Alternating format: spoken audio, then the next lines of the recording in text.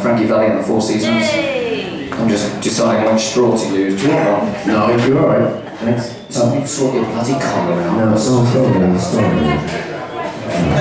I know what you're thinking.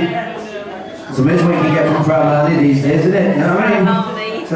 Is it? Mine was Mothercare. Mothercare. As long as you don't go to Matt Allen, you're fine, don't we? Matt Allen.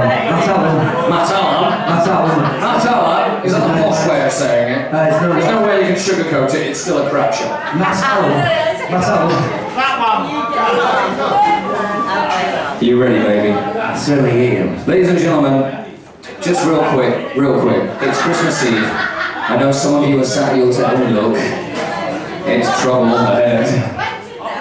Hello, darling. Ladies and gentlemen, it's Christmas Eve. You could be a bit happier about it, I'll be honest. Christmas Eve! It's Tenerife! We're in the pub! The drinks are cheap! Oh, hang on, that was a half The drinks are all in!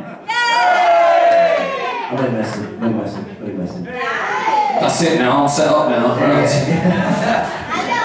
Let's get in the mood. By all means, jump up and dance if you want to. Especially with Luke, he likes 4 or 5 women around him at one time. Yes.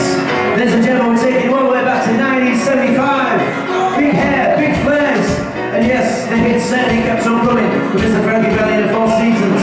We're going to take you back all the way to December 1963.